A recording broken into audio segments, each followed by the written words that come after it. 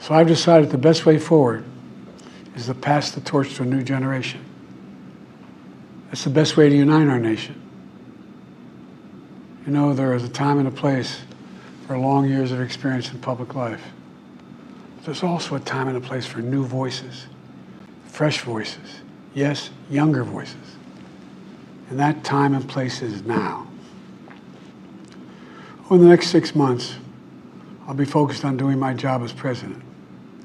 That means I'll continue to lower costs for hardworking families, grow our economy. I'll keep defending our personal freedoms and our civil rights, from the right to vote to the right to choose. I'll keep calling out hate and extremism. Make it clear there is no place in America for political violence or any violence ever, period. I'm going to keep speaking out to protect our kids from gun violence, our planet from climate crisis that is the existential threat.